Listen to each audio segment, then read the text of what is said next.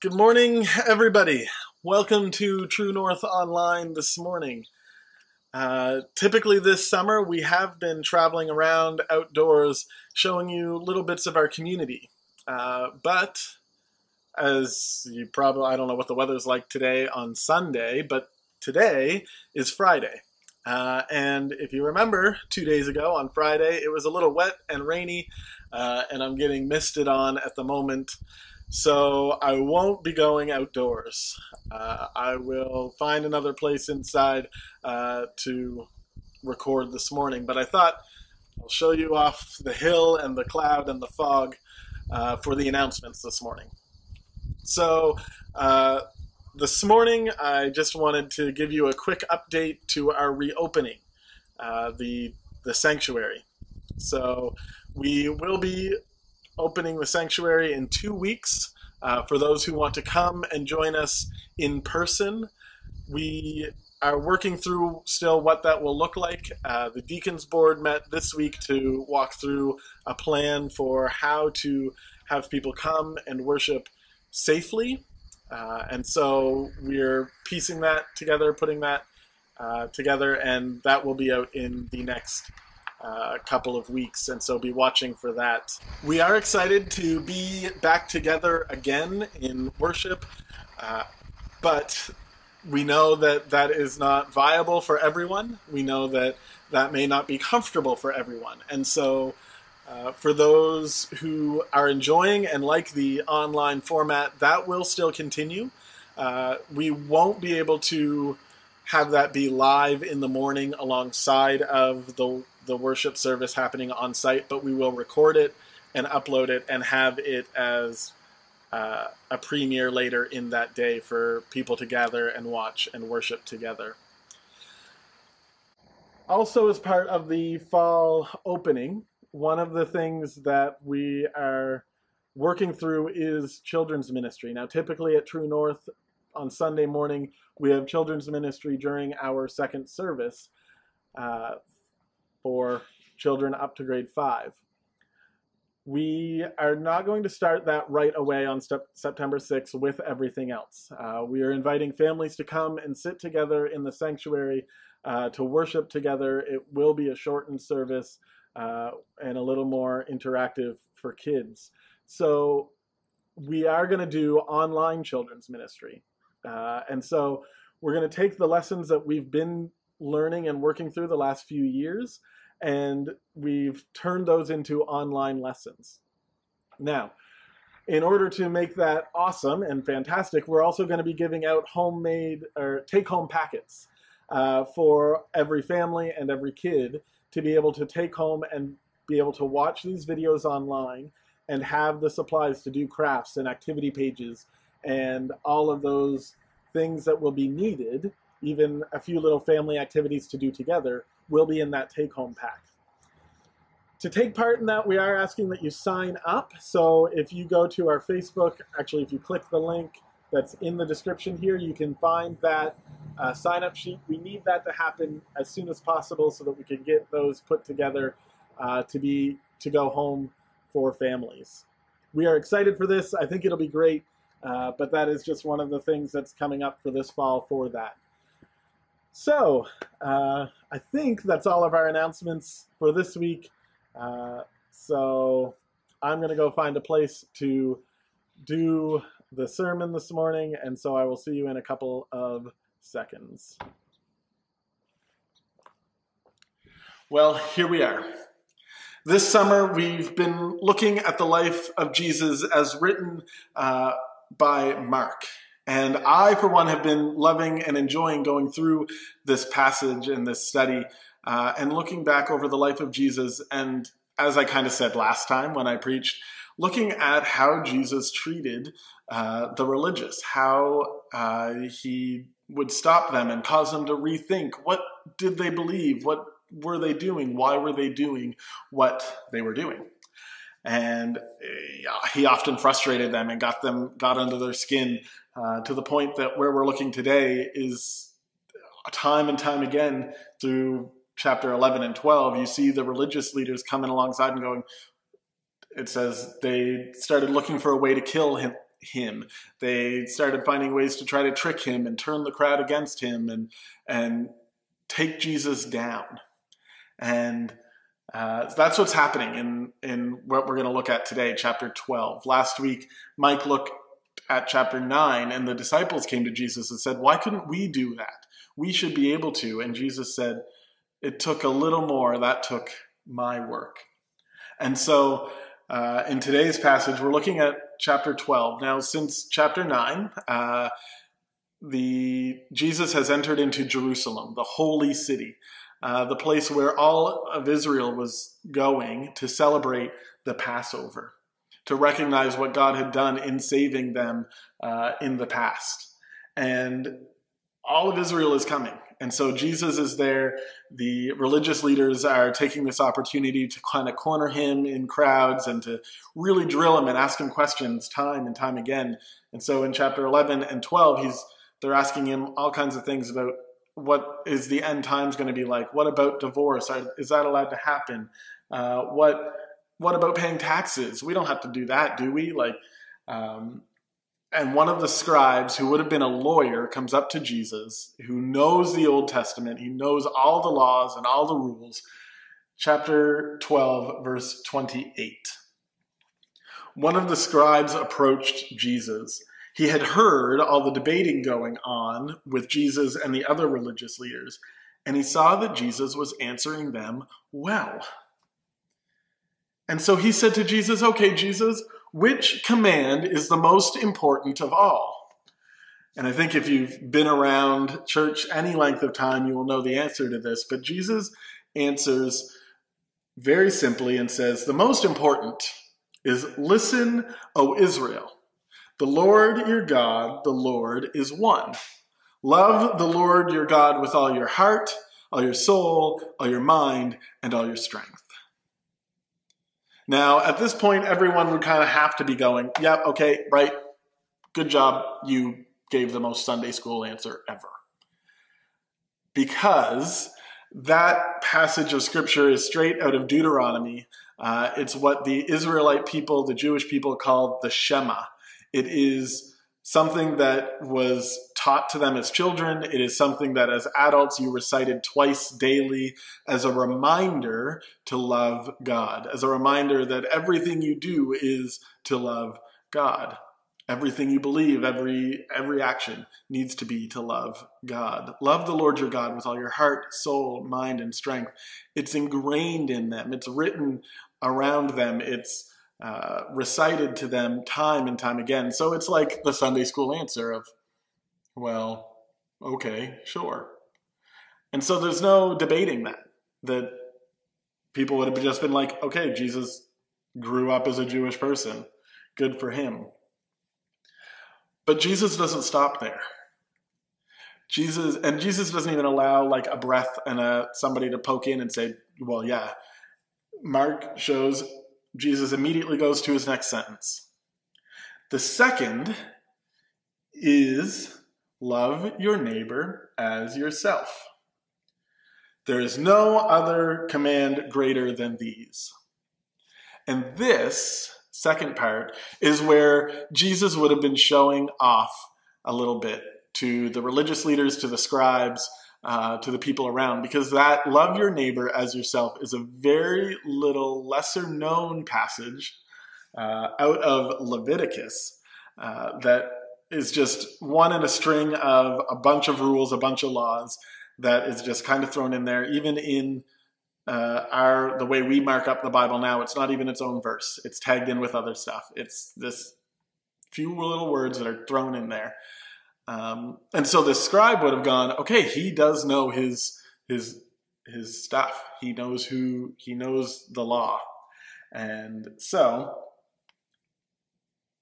what we can deduce from this, I think, and actually from my study and what I've read and understand, Jesus isn't just throwing this in here to show the scribe that, don't worry, I know the law. I know what the commands are. I know what we need to be doing. He's also throwing this in here to say, listen, the first greatest commandment, yes, is love the Lord your God with all your heart, soul, mind, and strength. The second is just like it. Love your neighbor as yourself. There's no other command greater than these. Jesus is saying here, loving the Lord your God and loving your neighbor as yourself need to be together. Without missing a beat, he says that second command. He's saying loving God cannot exist without loving your neighbor. You have to have the two of them together. You see, as I preached earlier a couple weeks ago, the religious leaders would often come up with other rules and guidelines, rituals, laws that would allow some to show their love to God while oppressing, hurting, while ignoring their neighbor. Jesus, in doing this, wants to ensure that his first command of love God being the most important, that the religious leaders, that the Israelites don't twist that to mean, I need to love God, which means I can't love my neighbor. Because by loving my neighbor, I might be supporting something that's not godly.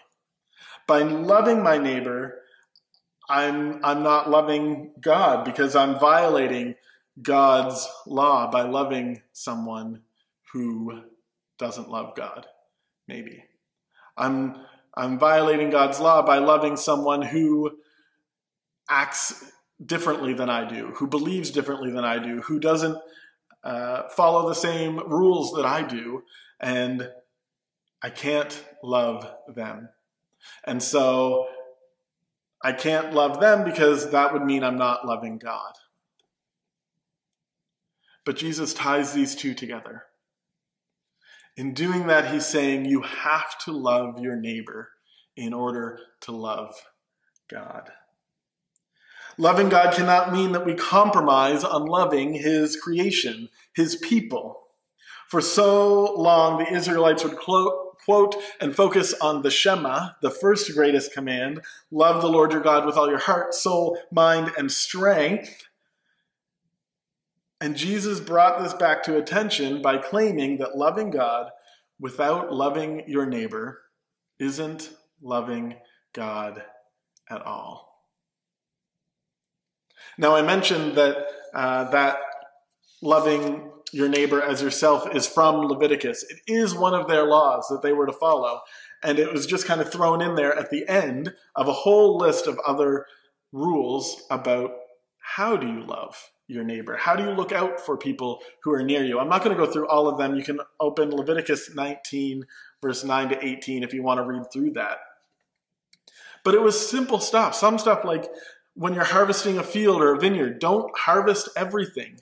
Leave some there for your neighbors, for those who can't afford, who need that food. Leave some there. That's showing them love.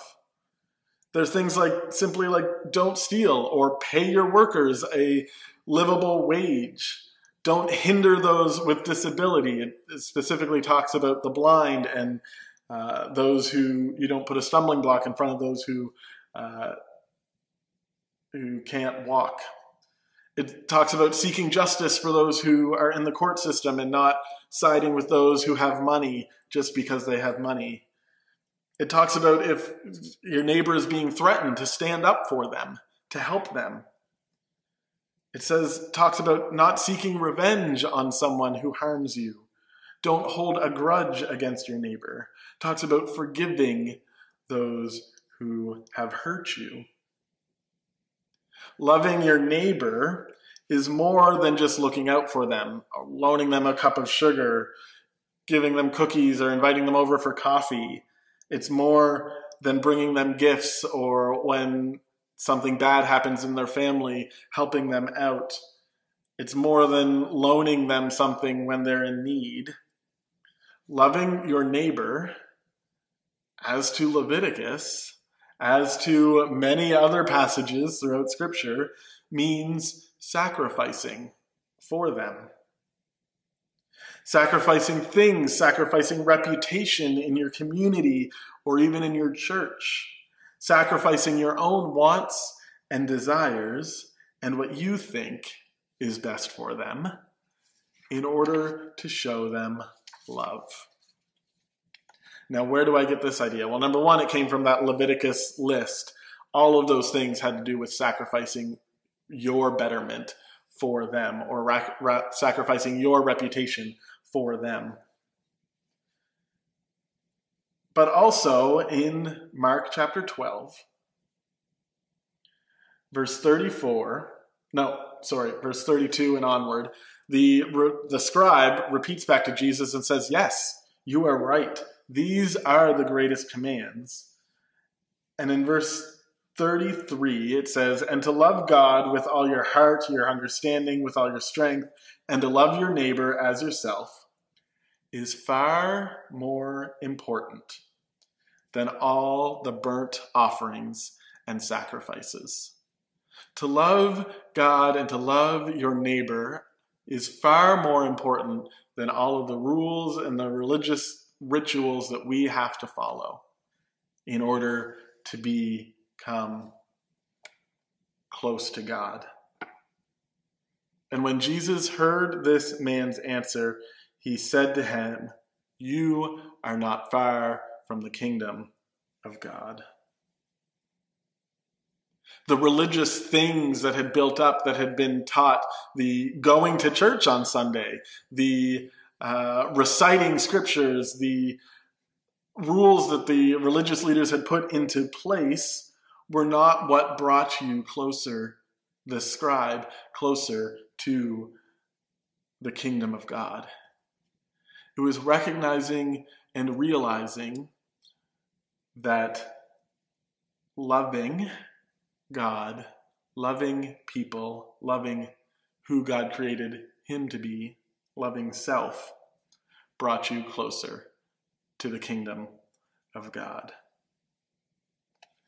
You are not far from the kingdom of God, Jesus says. What is it that maybe you have to give up, that you have to sacrifice to love your neighbor, to love God? What is it that's holding you back from showing love to people around you? In the Luke version of this, it goes in, Jesus then comes right into the story of the Good Samaritan and who was a neighbor. It wasn't the priest. It wasn't the religious person. It was the scum of the community, the one who showed and looked after and cared for and sacrificed money and sacrificed reputation in the community to help someone who was hurting, to help someone who was oppressed, to stand for justice. May we recognize and realize that to become close to the kingdom of God is to show love, to sacrifice our own wants and desires, sometimes our own religious wants and desires, to seek justice, to love people because God has created them, and yes, to love God.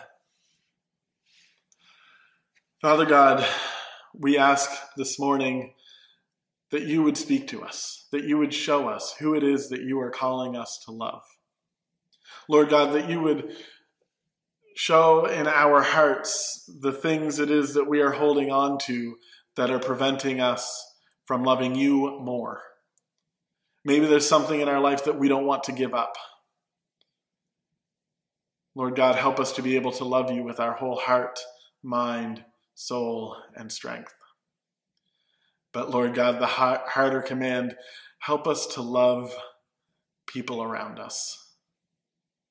Help us to love and show your love, because we know that that is what you call us to do.